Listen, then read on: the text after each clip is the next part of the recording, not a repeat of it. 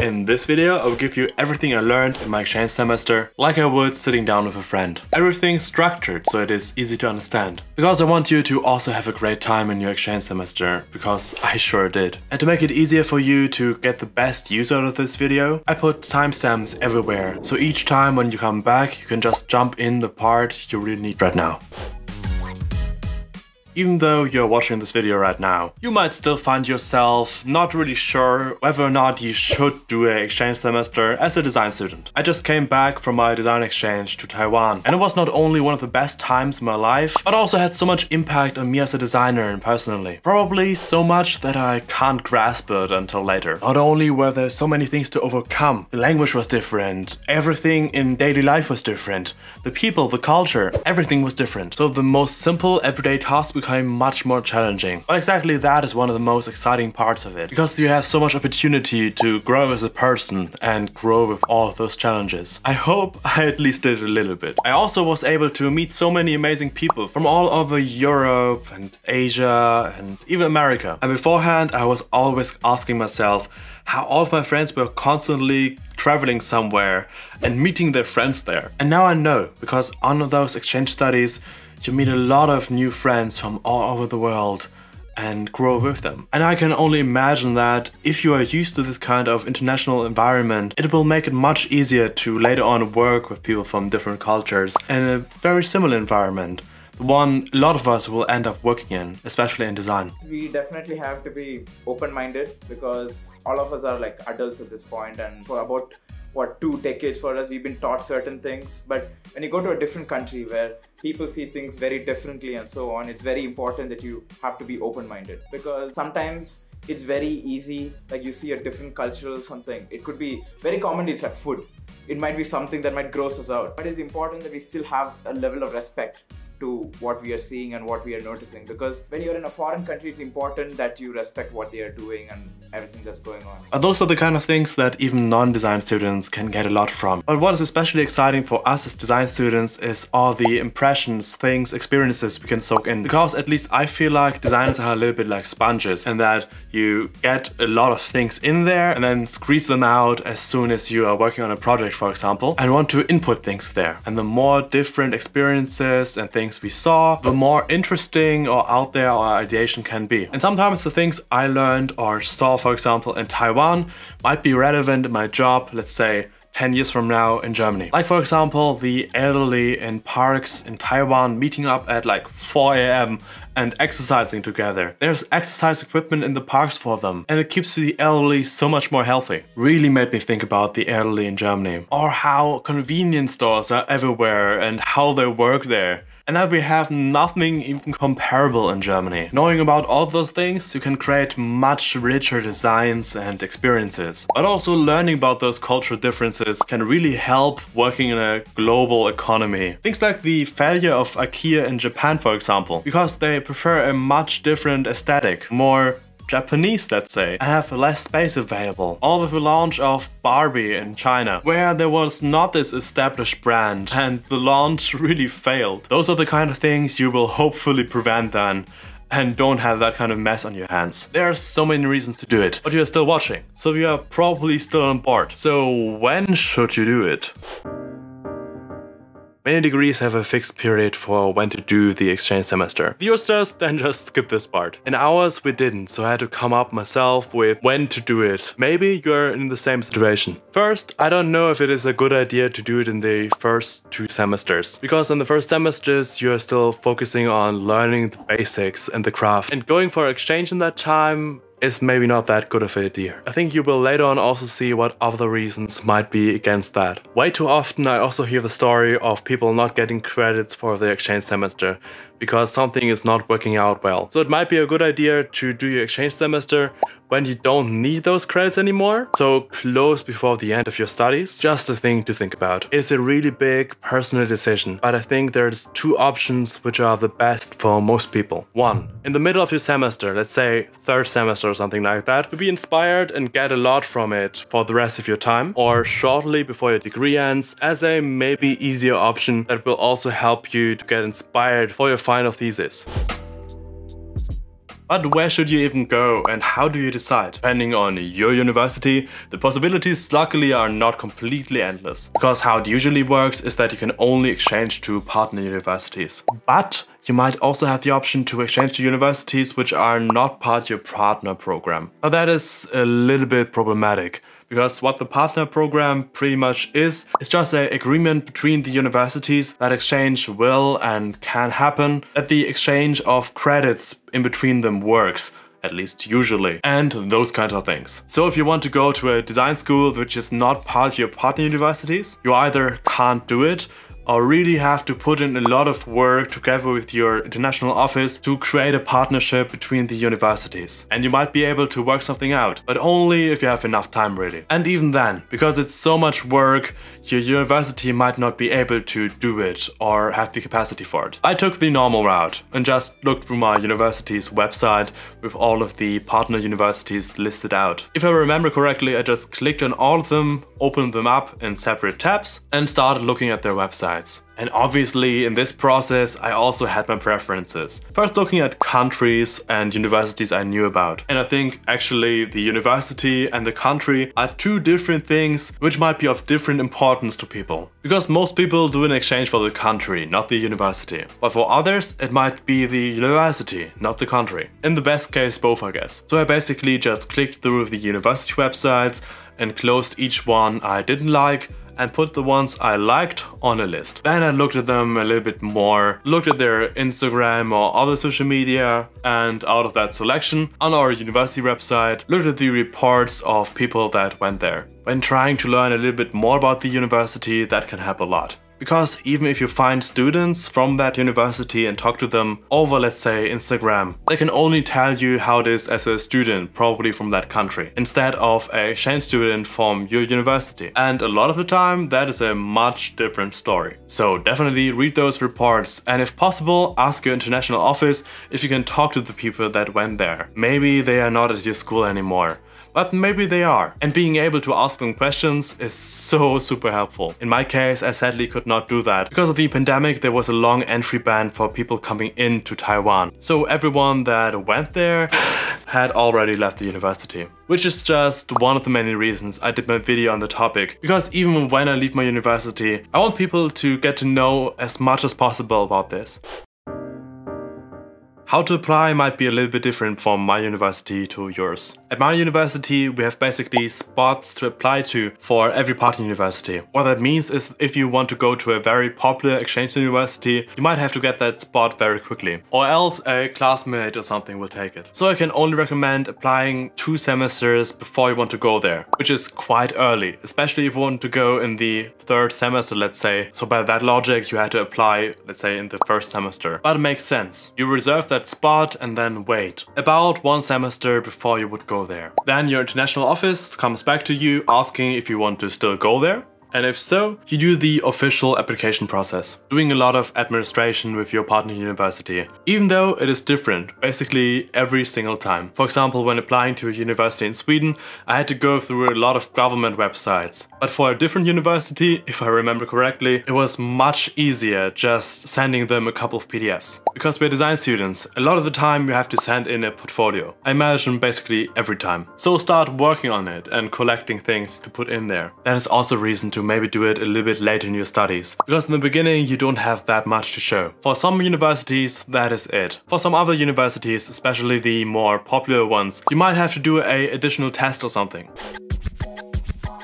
And now something you might have been asking yourself the entire time. How do you pay for it all? That was also a big concern for me. And it only really got better when my head of international office told me about all the kinds of sponsorships there are. I would say there's basically 2 kinds. One of them is a little bit more general. In Europe, for example, there is Erasmus, which is basically trying to promote exchange between universities inside of Europe. But there's loads of different ones, each one with their own agenda. For example, promoting exchange from Asia to Europe or something like that, or of your home country. Most of them will give you a monthly sum of money to spend and also money to cover your travel expenses. But there's also a second variant I didn't know about before, which is the university stipends. By the university you want to go to itself. Because for example in my university, the one I exchanged to, NCKU in Taiwan, there was also a program to encourage that kind of exchange. And what students had to do in return was to take particular classes and also present and promote their time in some kind of media. I totally missed out on it because I didn't know about it before. So when looking into your exchange university,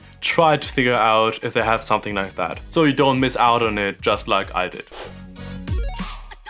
Now let's say the confirmation comes in and you can go there. First off, congratulations on that. But there's also so much to do now. But most things your international office and the one of the exchange university can help you with. For example, finding accommodation. There's probably the option to get a dorm room. And if you don't want to go into a dorm, you can probably also rent an apartment or get a shared flat. A lot of the time, the international office of your exchange university can also help you with that. At least from what I've heard so far. But most of the time, the dorm rooms are much cheaper and closer to the university. And a lot of the time, it is much harder to get some other kind of apartment. So I really recommend to give the dorm room a try. But for example, at NCKU, everyone had a dorm room with 2 people in it. And if you don't feel comfortable with that, I can totally understand. But living in that dorm together with most of my friends was one of the best parts of being in Taiwan. So also with that one, I can just suggest you giving it a try. Then it might also be to book your flight and get your visa, renting out your place at home, and so much more. Also, depending on where you want to go, I can really recommend you to get a good travel credit card, because it could save you so much money. And also hassle when trying to book a hotel or a car, for example. And why I recommend to do it as quickly as possible. In my case, for example, the ones I was interested in were in such high demand that it took so long for them to arrive. So just keep those kind of things in mind and keep track of what you personally need. And imagine now, it is so short before your flight starts. Everything is so exciting and daunting. But there are some things you should take care of to not worry about it later. Because for example, depending on where you go, you won't see your loved ones in quite a long time. Spend some time with them and have some kind of event before you go. I know that for me it really helped to see them all again before leaving, to not get that homesick when going there. Pack and get everything you need. Like for example, power adapters for the country you're traveling to. So for example, in Taiwan, protein powder was basically double the price of Germany. So I know some people that actually brought it from Germany to Taiwan. Or German tissues, which a friend of mine dearly missed and thought he should brought so much more of them. But that also goes with data. Because for example, if you don't have everything you need on a hard drive or on your laptop with you, you might not be able to get access to it for the next 6 months. So have everything like important documents or for example other files of projects. For example, let's say you want to apply for an internship right after your exchange semester and you need to prepare a portfolio. Those are the kind of cases that seem weird, but in the case you didn't bring your stuff, it really sucks. But how do you even know about those things like the protein powder? There's basically no way to know those things other than talking to people. And that is one of the most important things. Because I can really just recommend you to meet people that will be there right before you go there. Because in my case I didn't. And that is not entirely true. But I didn't really know exchange students that would come there. Just students at the university. And I did some stuff with them. But in the first couple of days I felt really lonely there.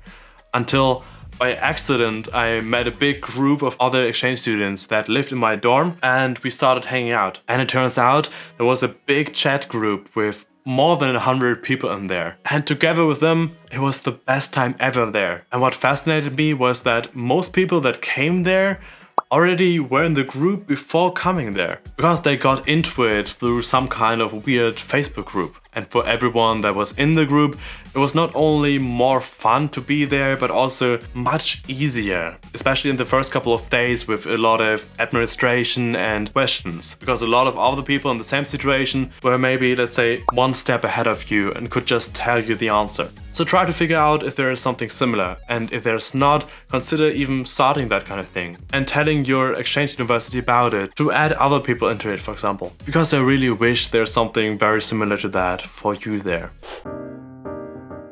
I didn't really have that much experience with traveling and still don't. So to be honest, I was pretty clueless about the flight there and what best to do. And I watched a lot of YouTube videos like you do, but yeah. The whole flight and journey to Taiwan, to my university, was super nerve-wracking for me. Much more than it should have been, to be honest. But just in case you are a total travel noob, just as I am, for your flight, put all of your electronics and important stuff in your carry-on. I know it is the most obvious thing ever, but now, on my flight back, my bag got lost. And you have no idea how thankful I am that my laptop and the camera I'm filming on right now is still there. For me, it was also very nice to have all of my flight information printed out. So even if my phone died, I would still know where to go and what to do. But really, I was just way too nervous about all of this because it was my first time for myself flying and then so far away. There's one thing I will probably repeat in this video a whole lot, and is that things will happen. Bad things will happen and life will go on. And the things you fear a lot of the time are just not as bad as you thought before. It is such a cliche, but most problems we make ourselves in our mind. And now for right after the landing. In my case, it was all a little bit different because in Taiwan during that time, everything was still in quite strict COVID regulations and we had to go in a very strict quarantine. So basically, arriving at the airport, we went through a lot of different stations, right into a testing station, right into a taxi, right into the super expensive quarantine hotel we had to book ourselves. And there we had to spend quite a long time. But things are now quite different in Taiwan, and I really hope that in the future those kind of things won't happen to you. So you will probably just arrive with your flight close to the location you want to go to. If it is at all possible, and if you know some people in the city already, maybe ask someone to meet up there. This might come in especially handy if you don't know the language of the country. And they can just help you to go to the dorm and do the check-in, for example. And those fellow exchange students can help you to get settled in. And that is exactly how you should spend your first days or even the first week. Try to settle in, put up your tent, meet people, explore the area around you, spend amazing times with people, and don't get homesick. For me, the first few weeks were some of the best memories, because none of us really had any commitments yet. The university didn't really start, and we were just exploring Taiwan, traveling, hanging out, partying. It was a great time. But obviously, you also have to take care of university things. And in the beginning, you probably have to do a lot of application and administration work. And do those things, but don't take them too hard on yourself. And if possible, do them together with all of your newfound friends. Because it will be just that much easier doing it with them. And just know that because you are an exchange student, you have much different circumstances than all the normal students there. And you shouldn't try to use that too much, but there is basically a free pass for a lot of things. Because you're almost like a child in this environment. You don't really know the rules, you can't really read them a lot of the time as well. And you have training wheels on. So don't try to do anything maliciously. Just know that if you mess up, a lot of the time it is not as bad as you think. Because a lot of people will just understand. By the way, if this video helps you so far, give the like button a boop, so it can also reach other people to help them. Thank you very much, and let's go on. But now that you got finally settled in there, you may be asking yourself what to do and what to focus on. And I have just some recommendations just from my experience. I feel like, especially in design universities, as design students, we are focusing a lot of time on university work. Because most of the time it's also so much fun and we do it willingly. And that is exactly what I did in my home university. But it's a little bit different when going abroad. At least in my opinion. Because even though maybe that university is amazing and you have great courses, if you don't think those courses will be the most amazing thing ever, or don't realize that while being there, don't focus or don't try to focus too much time on it. Because at least in my opinion, it is far more important to spend as much good time with the friends there, with exploring the country or the city you are in, and immersing yourself in that culture. Focusing on university, you you can also have at home. I for myself try to focus as much as possible on doing that, but also realized that the courses I took there were quite amazing and something I couldn't have in my home university. So I also focused a lot on them while trying to keep a good balance. But really, just try to find that kind of balance for yourself, and it will be a much better experience that way. Like I said, one of the biggest things is also just to explore the country. Because maybe you are in a neighboring country, but maybe you are not. Like for example, in my case, in Taiwan. And even though I definitely want to return there, I don't know when that will be. And it would have been such a waste to not really explore the country and see what it has to offer. I mean, I imagine that is one of the biggest reasons you as an exchange student even wanted to go to a different country instead of studying at the home university. In our group, we had a lot of big travel on the weekends.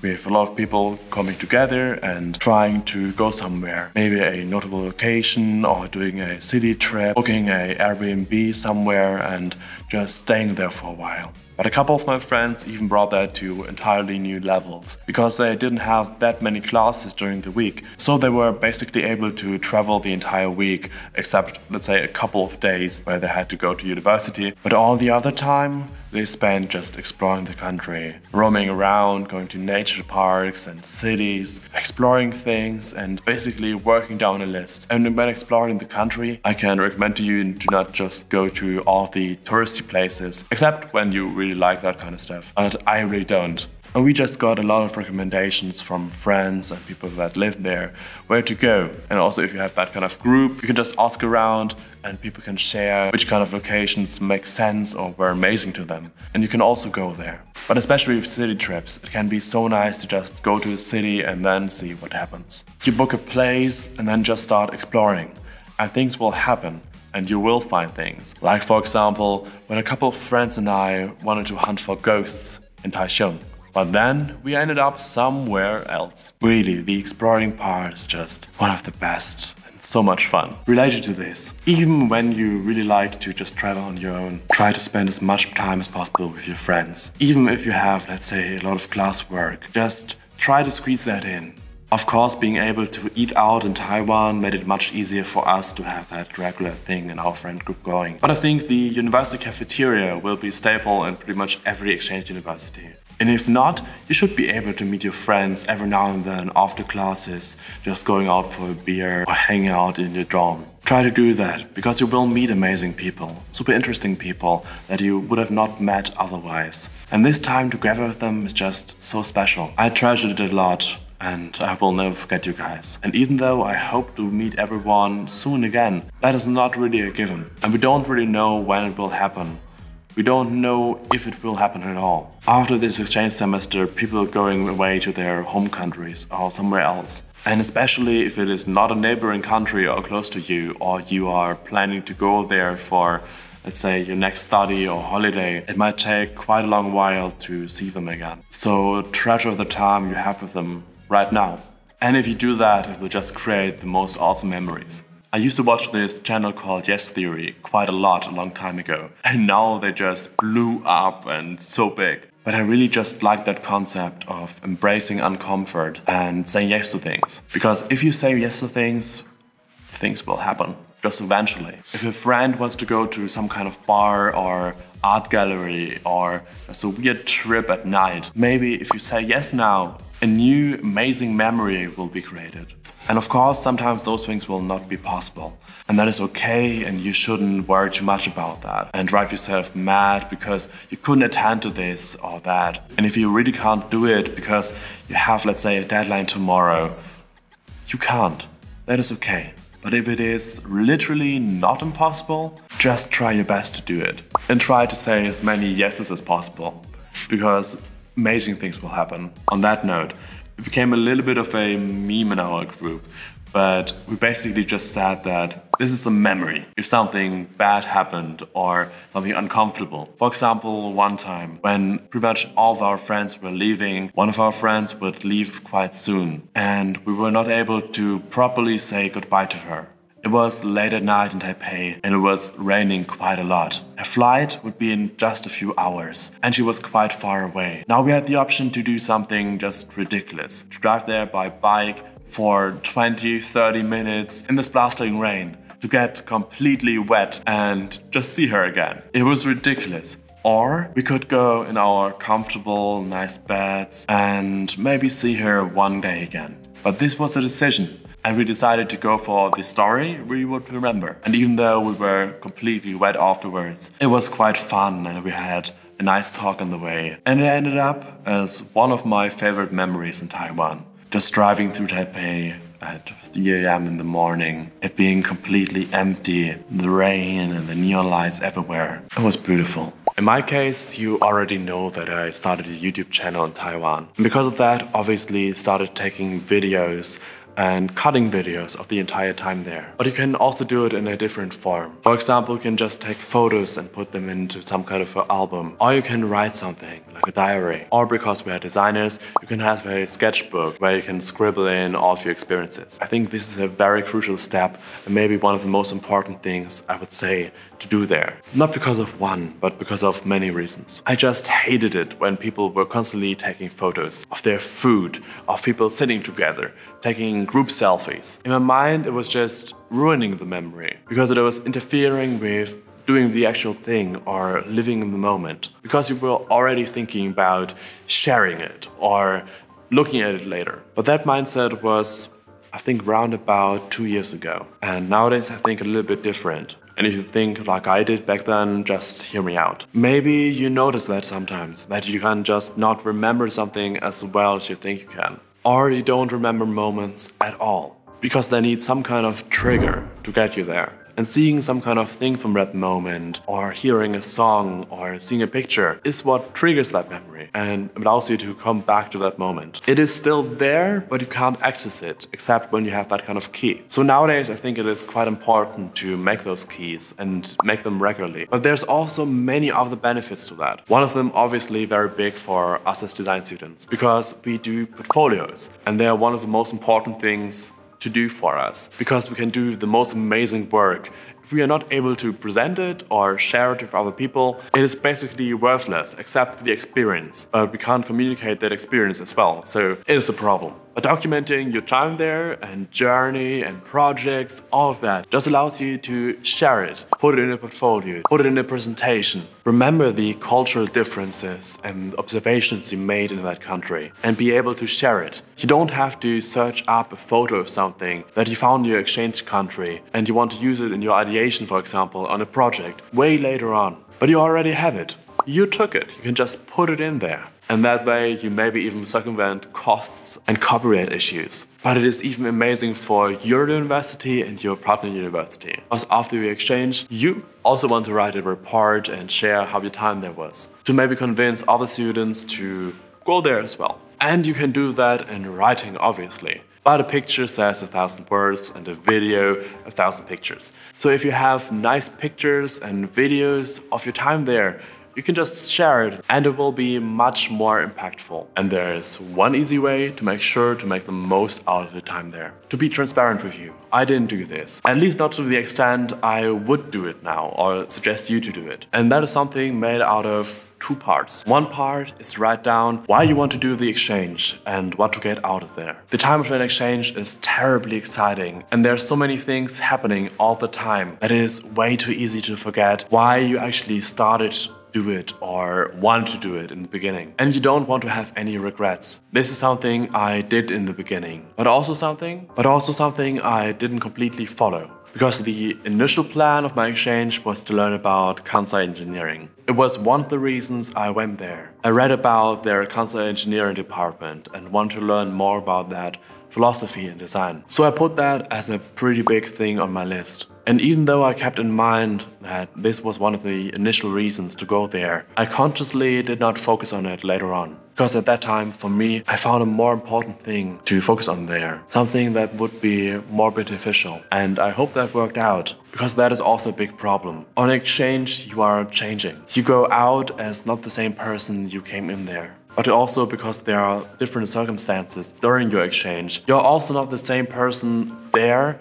as you are, let's say, coming back. So some perspectives might be different, and maybe it would have been a better idea to stick to the original plan. But even though I didn't follow everything I wrote down to a T, I recommend you to at least try that exercise. And a lot of the time gives you half the way to go there. But now also for the other thing.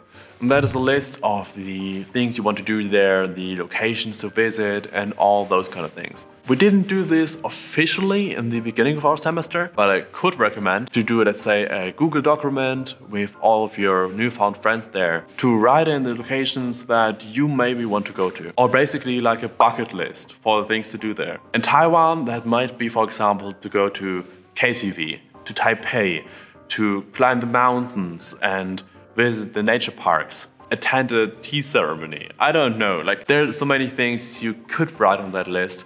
But I mean, those are your priorities and things you would like. But you can also just use this to collect ideas. And you will probably not be able to do all of them. But if you do a couple of them, or honestly just to have a list, because if you don't know what to do, you can just go on there, pick something and do it. And there's always something to do. And that is quite nice. It helps immensely with not wasting your dead time. I hope your ears are not dying right now, because I'm back in Kiel and the wind is quite strong right now. But like my audio problems, you will also probably encounter a lot of problems in your exchange. So let's go over a couple of them and maybe you can profit a little bit from the experiences I had there and how to solve my problems. I think by far the most common one is to weigh out between a social event and schoolwork. And there's no real answer to it, you have to decide on your own. But just my thoughts on the matter. If you don't get credits, it's obviously much easier to just blow it up. But if you do get credits, it's a tiny bit harder. First off, let's see if it is a one-time social event or a one-time deadline. Because if you were missing just normal homework for the birthday party of a friend, it is obvious, right? Or your final exam just for night drinking, also very obvious. So you are probably not asking yourself that in those kind of situations, but of ones where it is a very similar weight. And what helped me in that kind of situation where it was very even was to just ask myself, what would be a bigger problem for myself that I missed it in, let's say, 1 year? If missing this exam means that I have to study half a year longer, I maybe don't want to do that. But if it means to get a worse grade, for spending your time on something you remember for the next couple of years. And for example, a trip where you would be angry with yourself later on that you didn't go there. I think it's obvious. This decision process helped me quite a lot. Not only with school against social stuff. Sometimes I really wanted to go to my friends and just hang out with them, but I had to finish a video. And I made that commitment to myself to publish regularly. And I know it's not always working out, but I'm trying my best. And I'm really working on becoming more and more consistent in this. Just give me a little bit more time and I hope I can figure it out. But it also becomes a different story if it's not only time, but also money. What is if you want to go to that trip, but it is very expensive and you don't know if you can afford it? This is a super broad and complicated topic, and obviously none of this is financial advice. But in general, also the two things. One, really spend money. I spent way more money than I was comfortable to in Taiwan. But why did I do this? Because it was basically a one-time opportunity. I think a lot of the time the money we spend on these one-time experiences is more well spent there than on anything else. It is really scary. Just believe me, I felt so uncomfortable spending so much money and seeing my bank account getting constantly drained. But with the absolute majority of it,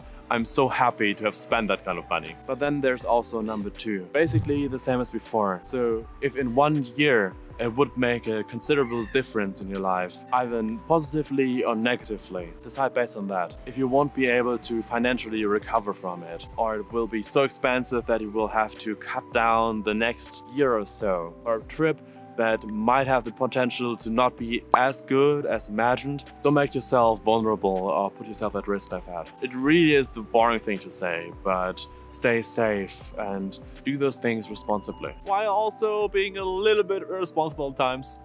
That is at least what worked for me. And I hope it works for you as well. If you go to a country and you don't speak the language of it, that obviously comes with a lot of problems attached to it. Luckily, you can solve a lot of them very easily. At least if it's possible to have constant internet access on your phone. Because by, for example, using Google Translate or other things, it makes it much more manageable to read house signs, documents, or the menu in a restaurant. And when interacting with people where you don't know each other's languages, a lot of the time you can just solve that by typing in something on your phone and translating it. Or using the pretty cool function in a lot of those apps that is pretty much able to translate voice instantly. So you can have some kind of conversation just via your phone. And even if you don't have those tools available right now with you, trust me, you will always find a way to communicate, even if it is filled with a lot of problems, misunderstandings, and a lot of hand gestures.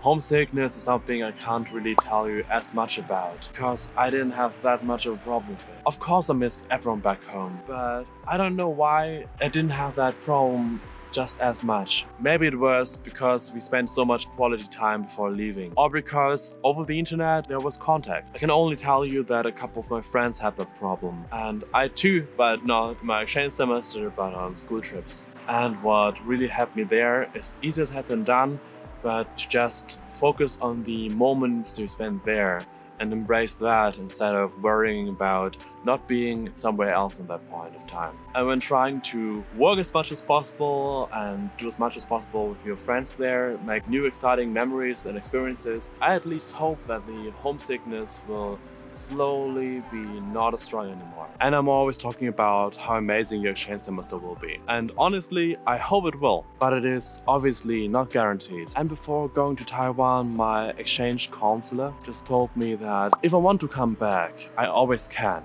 I don't have to feel pressured to stay there. Maybe there is conflict with the university or other very unforeseen problems. Maybe you don't feel very welcome there, or it is just a all in all bad time. Don't feel forced to stay there. You can go back. You can just go back to your home university and everything will be like it used to. It is not like you are a failure or anything. Just do what is best for you. That is honestly the most important thing here, because you are the one that wanted to go on an exchange semester just for you. Because it is the thing for you, and it doesn't make sense to stay there if it hurts you or is any kind of bad for you. In those cases, just come back. And when speaking about wanting to go back, one of the main causes for that is just being lonely, or at least feeling lonely there. And that can have so many possible reasons. And in the beginning, when coming to Taiwan, I also felt extremely lonely and isolated for at least the first couple of days. It makes a lot of sense. Because let's say you moved in a new city in your country, you also will feel isolated in some kind of way. But it's not only that, but you moved to a new city in a new country, possibly with people not speaking your same language, having a completely different culture, and you having no idea what is going on. So if you feel lonely in the beginning, maybe don't worry about it too much, because it will go away as soon as you've adapted a little bit more to the culture and country. But if it stays like that obviously is a problem. But something you can do against it is obviously to meet people. Easier said than done, you say, because even if you are at home, it can be quite hard to make new friends. But honestly, on the exchange itself, at least for me, it was much easier. Because obviously, depending on the country and where you are going and what you are doing there, people will be much more welcoming to you. You are the exchange student. You have always something to tell about. You always have a conversation starter. Where are you from? What are you doing here? And those kind of things. And you are exciting. So a lot of the time people will just come to you and ask who you are and what you're doing here and want to go for lunch. And then you just have to say yes. Or you can also initiate it, because sometimes people are shy. But if you initiate it, they are happy to talk to you. But other things you can also do is, for example, go to clubs of your university. If you have some kind of group activity, it is so much easier to make new friends. For example, a choir or pottery class. And being surrounded by other people might make it much easier to not feel lonely. This could be even louder now. We are at the harbor here in Kiel. But I just quickly wanted to talk to you about something, which is basically just what to do in your time there, while you are there, before leaving. First, just be sure to have a great time and make the best of it. Meet a lot of great friends and spend time with them. Go over your list of things to do and cross them off. It is okay if you don't do all those things, if you don't explore all the things you wanted to explore, but explore everything you have to explore, or what you would be mad about if you didn't explore it. Because it is not unlikely that you won't be in this country for quite a bit, or maybe it even is a once-in-a-lifetime opportunity. So many things I wanted to go, and I just say, oh, maybe I can do this next week or next month, or I still have some time. So I kept on postpone everything I should do to travel. And at some point I just had no time left to travel. So that's one tip. Something I would say to people is don't waste your time, because even if you have a lot of time, time flies.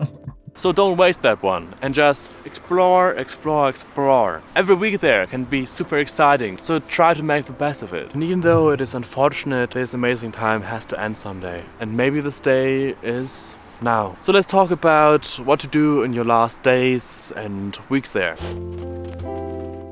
The first thing, obviously, is just to say goodbye to all of your friends. I think it's also the most important thing, because it might take quite a while until you see them again. And spending that time having a good end or good memories to come back to is super important. So make some kind of celebration, a goodbye or farewell party. In our case, for example, at the time when everyone was leaving, basically at the same time after the semester was ending, we threw a big farewell party and it was really nice. Something like that will also make it a little bit easier to depart from each other, because it's quite hard, at least in my opinion. And it was so sad for me to depart from everyone, because you are finding so good friends there and then you have to say goodbye. It is obvious since the beginning, but when the moment comes, it's quite sad. But you not only have to think about the people you are leaving, but also coming back to. So if you haven't already, try to get some souvenirs. And obviously you can go to the touristy souvenir shops or that, but it might be a little bit nicer if you find something that has some kind of meaningful connection to you, your time there, or might be a little bit more interesting than the classical souvenir from that country or region. I think food is the best souvenir. And just to protect your skin, try to get all the required documents from your partner university for your home university, because otherwise there might be a lot of problems with your credits and other things maybe. Get everything ready for departure. So pack your stuff, clean out your dorm room and those things. And also plan your travel back and also your time back home. I, for example, didn't learn from booked my flight ticket there way too late. And booked my flight ticket back also very late, but it didn't matter because the price was quite okay. But maybe keep an eye out for that and don't book it way too late. And also start planning what you want to do when coming back, because it's so much nicer when you come back and you already have some plans there. Like for example a reunion with your friends or birthday party. Try to make plans like that and it won't hurt as much coming back. But despite everything, it is a sad moment. And even though I don't really have any more tips for your flight back, I have for when you are back home. I already have a full video on the subject, so check that out for a deeper look into it. But this is basically what I'm thinking. First off, be prepared that it is much harder than you would have expected to be. And by this point, it's more than just a couple of days. So I should be well adjusted to be back here. I don't know what exactly it is, but even being back home, I feel a little bit alienated here. And I heard about that from many other people that went on exchange beforehand. And also all of my friends that went back a little bit earlier than me. So the duration also matters, because we were there for 4 months, we were in our tourist high and we are just there trying our best to have fun at the same time, progress in our academics, so on and so forth. There are some aspects that really shines. And when you go back home and you don't see that aspect anymore shining, you start missing that place. And in my case, it was the friend group, the freedom, the city, the safety of the city, and the ample of opportunities I got to better myself. Coming back, there are some of our friends who used work as their coping mechanism. They got back, they just had their semesters going on, they continued working and they got set, I believe. But everyone's going through the same thing right now. Even in my case, I tried working and tried to just get set into my home university's work schedule and so on. But it doesn't work all the time. It doesn't work for everyone. So right now, I'm just trying to discover different stuff. I used to do theater and so on. Now I'm trying to start making music. I've been composing music for the last couple of days, put a challenge, and I'm hoping to get an EP done maybe in the end of March. Yeah, that's has kept me distracted, but at the same time, it's not the easiest. Post-exchange depression is a real thing. I miss everything so much. The weather first, because when I came back to France was middle of winter. When I went back to France, I just don't know how to go to the supermarket again. I don't know what I want to eat because I was used to go to the restaurant. I don't know how to plan my meals when it's like 2 in the morning or something and everything is closed. And also on Sunday, like everything is closed. When I came back to my city where I studied, was Sunday, and I needed basically everything, just like even paper for the toilets. And how can I get them? Everything is closed on Sunday, so I just say, okay, well, I'll wait for tomorrow. I'm applying for NCKU again. What? I want to go back, okay? So I'm not only missing Taiwan, but the entire exchange semester and exchange semester experience there. I think this way it makes way more sense. I might make a update in, let's say, 3 months or half a year with how that is going and link it here or here or here. But until then, I will just try to make the best of it. And there's a lot of good things about being back here. What helped me a lot so far was just seeing the friends and things I missed from here. And it was so nice because the semester in my home university still ran. So I was able to be there for the closing party. And it was so nice to see everyone again. Something else you should definitely work on is doing all the documentation, or more so see what to do out of the documentation. In my case, for example, I took so many photos there and took so much video. And obviously put some of it into these YouTube videos, but I'm also working on some videos to share with all my friends from there, to remember our escapades. And I also work on putting all of those amazing new projects in the portfolio. And something I'm still working on, because I try to get it right, is basically the report for my international office, and maybe even the documentation for my university's press department and social media. Because after this amazing experience, I obviously want as many people as possible to go there. And to go there, we obviously need to convince them. And what better way to convince them than showing how amazing the time was and showing all the pictures and videos of all your friends having fun there. So yeah, I think that sounds like a plan right there. Definitely. Don't forget to subscribe for more videos like these. And for more videos on the topic, click here. See you next time.